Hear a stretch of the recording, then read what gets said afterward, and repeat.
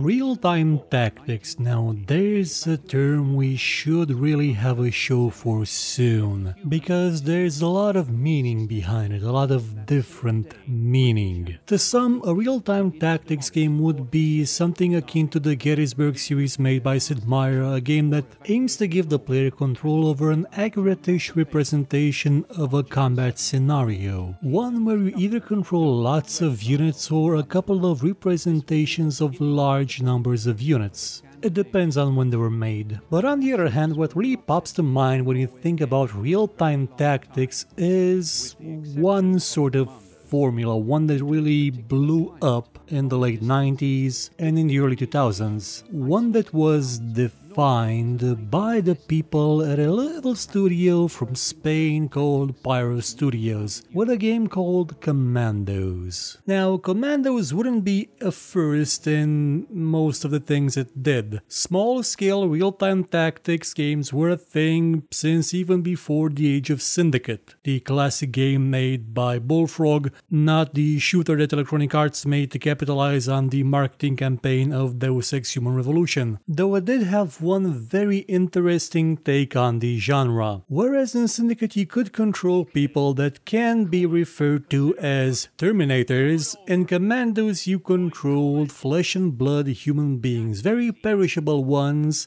that tended to die quite easily, and if just one of them died, your whole campaign was over. You could not continue, you had to load a save, you had to restart that mission, because you would need these people, these individuals, these characters, throughout your entire endeavor to sabotage the Third Reich. You would rarely go into a mission with the objective of just killing wave after wave of enemies or entire platoons, entire squads. You basically just had to sabotage things, or in the more difficult missions you had to kidnap high-level Nazi operatives. You would have to go into the wolf's lair and snatch the very beast out of its hovel. And that took two things: time and planning. Well, actually it took three things: time, planning, well no, it took four things: time, planning, trial and error. Because in Commandos you were never in a position to just charge the enemy. You never had the upper hand. You were always outgunned, outnumbered, out everything. This was a game of stealth. This was a game that forced you to think your every movement, to be on the lookout for even where the enemy looked before you made a single step. You even had to be careful where you took that step, because if it was on snow, the enemy would notice it and would come running. It would know that someone else was there. Now granted, you could make a lot of noise running and they wouldn't care. Sound was not implemented in the first game as a fully fleshed out mechanic for the enemy detecting you. That would come in the later games. So you could, in theory, just run up behind someone and stab them in the neck. Though then you would have the problem of there being a dead body down there,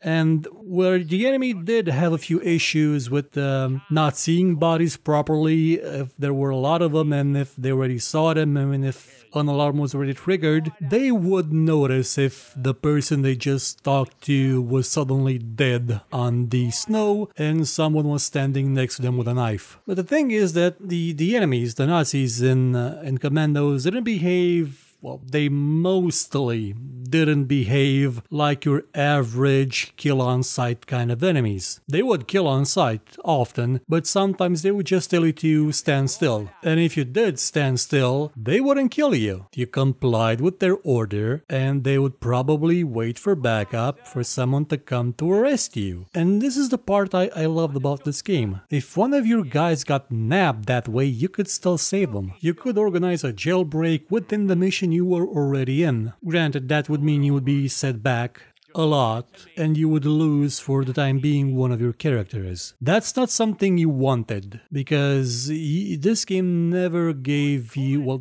not never, but most of the time, at least in the later missions, didn't give you more than you needed. Each of the characters you had was an individual, one with a certain set of abilities acquired through special training. You had Tiny, the Green Beret that could carry things and people, vehicle. You could use him to put exploding barrels next to enemy buildings and fortifications and just blow them up like that. He also had a tool that let him hide under the snow and a device that made noise. There was the demo man, if I remember right, could rig corpses to look like they were actually still moving, so it would seem that everything was okay, but for the most part he had traps, bombs, and pliers to cut wire fences.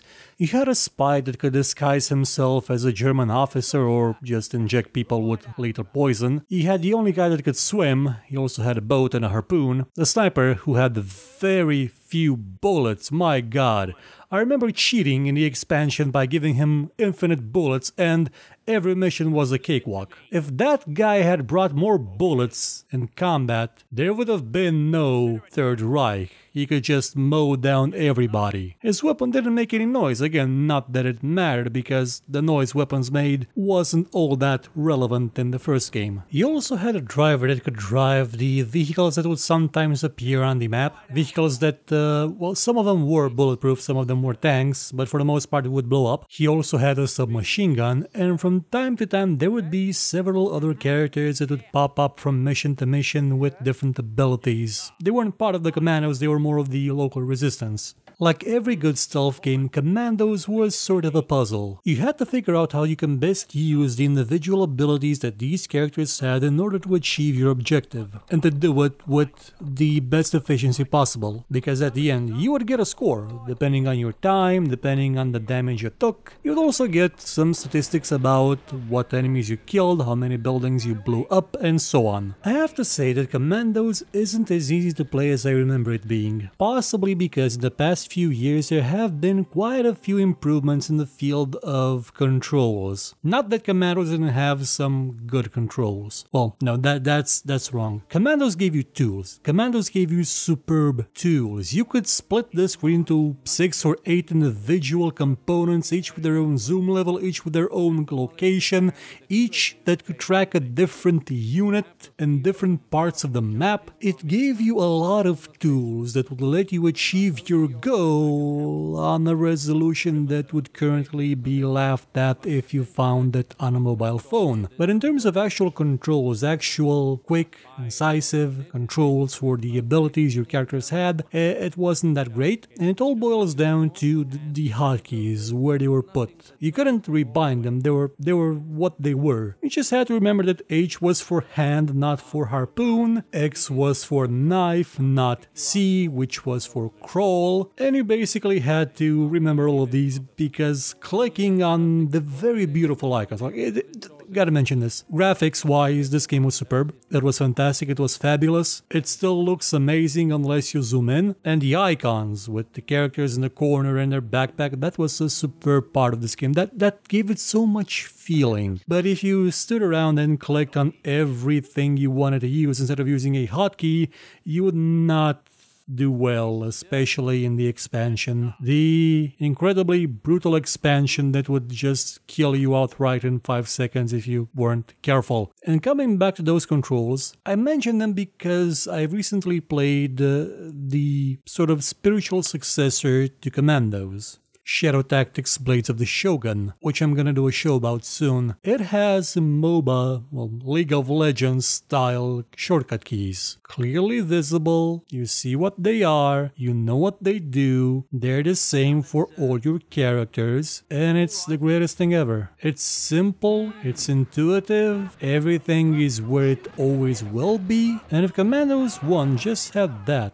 just had a simplified version of the hotkeys, yeah, I think that would still make it quite playable today. Not that it's not playable, it's just not as easy in terms of UI design, I mean, and controls. It's okay that it's not easy in terms of difficulty. Commandos had a lot of sequels for one, the last one being a sort of more first-person-ish, shooter-ish type-ish game. And it also had copycats, good ones. The Desperado series was superb. I especially liked the ability to coordinate actions between characters, which is something you couldn't do in Commandos unless you were really, really fast. Commandos would be a really good place for StarCraft pros to train their micro skills, is what I'm getting at. And Desperados had its its own sequels, and then there was the Robin Hood game, and then there was the Star Trek game, and then there was, well, there's Blades of the Shogun. This type of game sort of vanished about 14 years ago and then really didn't come back until 2016, at the end of 2016. Not that it wasn't profitable. According to the developer Pyro Studios, now dubbed Pyro Mobile, Commandos as a series has sold over 8 million copies. Which kinda makes you wonder, well, why aren't you making more of them now? We have tablets that this kind of game could really benefit from. Well, we had tablets, the market is probably dead now. Yet the post-PC age took about 5 minutes and now it's dead. But at least we do have some people making games, well, a game in the vein of Commandos now. I really want to encourage you to give this series a try. You can find all the Commandos games on GOG, on Steam. You can get it right now, well, the first one in its expansion for just €5.50 off GOG,